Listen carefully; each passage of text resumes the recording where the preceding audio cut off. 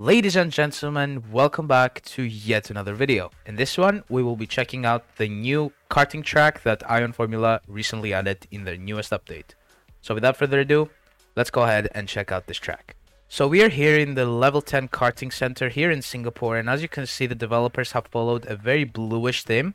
There are a lot of blue lights, blue barriers everywhere, and yeah, it's generally a very cool track. So apparently with this new update, the Ion developers also brought some UI updates. As you can see, we can press Z to toggle the UI, so I'm going to go ahead and do just that.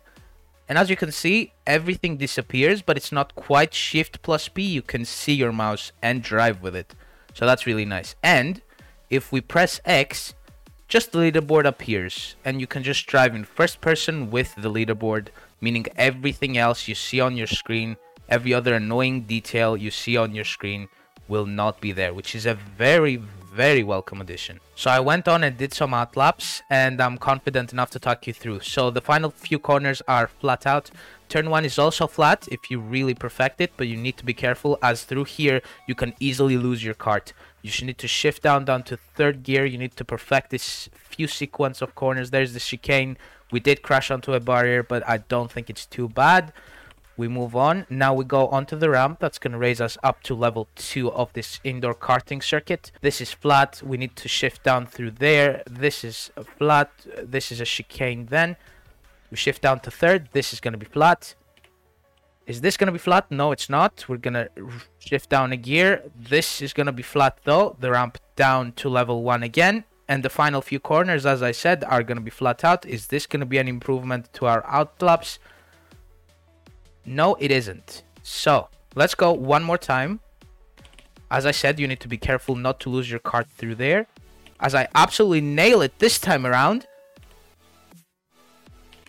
We go up onto the ramp now. Raising back up to level 2. I misshifted. We shifted a little bit too early there, but that is okay. There's the chicane now. We got to shift down again. We did. He's flat out, and first sector is purple. Let's make sure we don't hit the barriers too much. Down into fourth gear, we go back down to level 1, and now we got to make sure we don't ruin the final few corners. It's going to be mainly flat out through here. And is that an improvement? It has to be. 43.42. That's a second worth of improvement. I'll absolutely take that.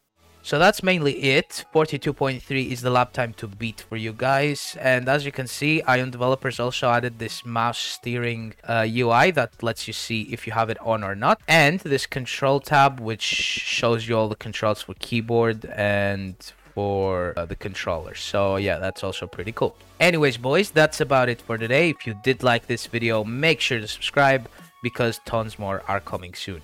If you want to check the game out, the link is in the description. But do subscribe till my very next video, which I assure you is gonna be very interesting. Till then, do stay safe, and bye-bye.